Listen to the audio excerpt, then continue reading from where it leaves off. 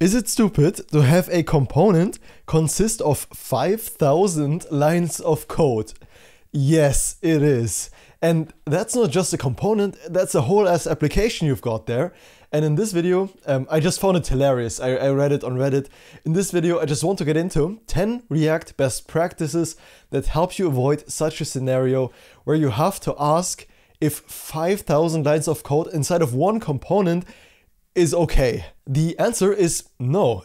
I mean, you can do whatever you want, right? I'm not your father, but 5,000 lines of code is a horrible idea to put into one component. And therefore, let's go over 10 best practices that help you avoid that. First one being the single responsibility principle, or in short, SCP. I'm not sure if anyone ever calls it SCP. It just means one component should have one responsibility, and that's it. What that means in practice, right, is if you have one component that handles multiple things, like fetching from multiple data sources to display multiple things, consider breaking it down into multiple components. So in the end, you have one component, like one select menu that fetches one thing and displays one thing.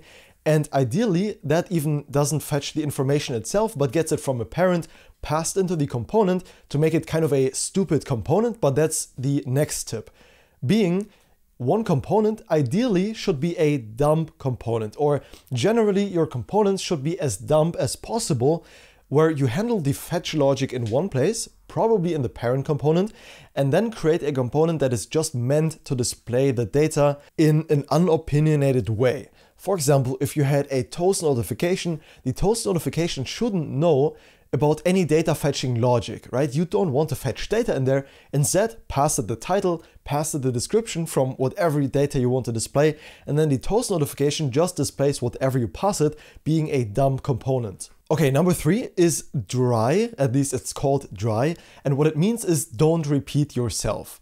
Now, that's an interesting point, because my philosophy personally with React is repeating yourself once is fine. Repeating yourself twice is fine. However, if you repeat yourself 3 times or more, then you should worry about, creating reusable components, or breaking your logic down into separate hooks, or creating helper functions to get you the information that you need.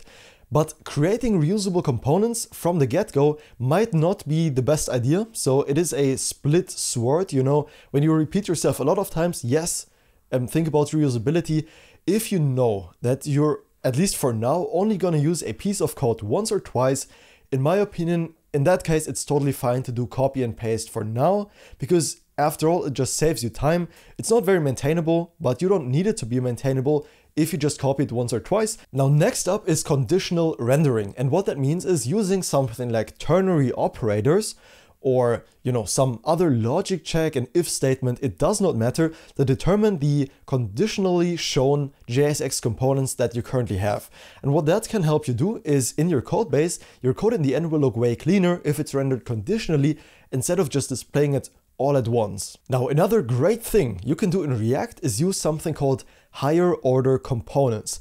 And those are components that take in other components and, for example, wrap them. So a great example for a higher order component would be a layout component that you create once, you give it a padding, vertically and horizontally, and then all the other components for each section of your website, for example, are going to be passed into that higher order component. Meaning, if you ever decide to change your layout, for example, if you want the padding to be just 4 pixels instead of 6, you only have to change it in one place instead of going through every component and redoing the whole layout thing, because then you run the big risk of not having a unified style in the end, whereas with a higher order component, you only have to change it in one place. Next up, custom hooks.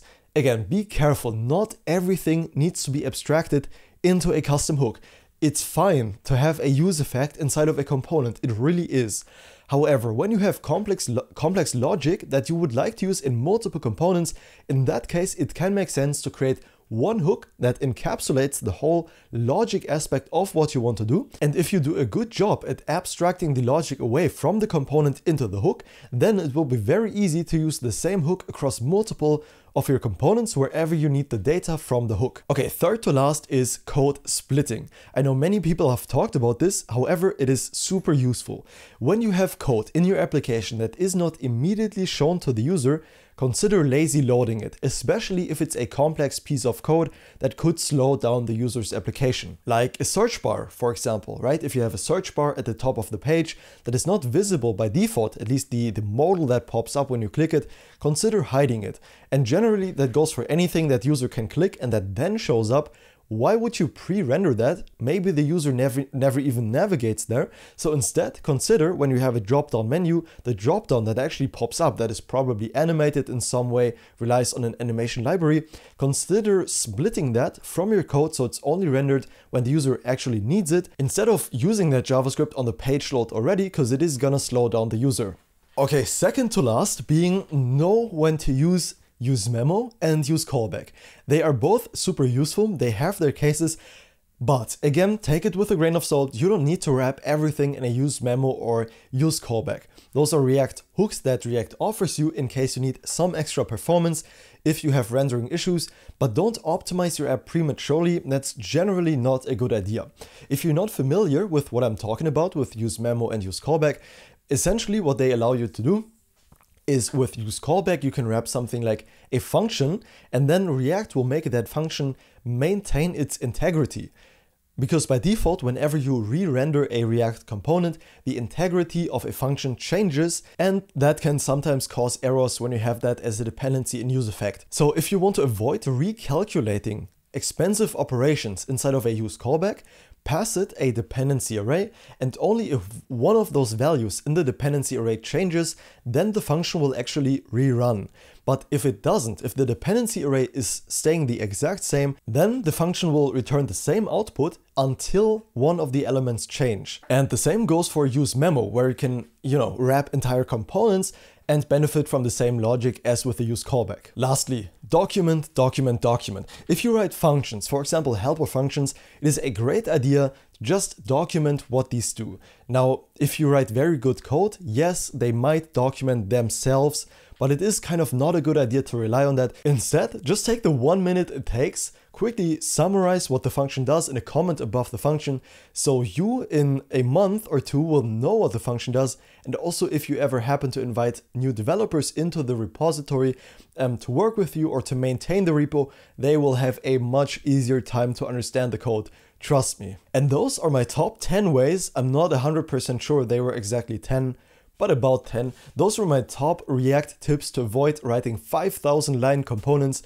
If they help you, be sure to like the video. I hope you enjoyed it, and then I'll see you in the next one. Have a good one, and bye bye.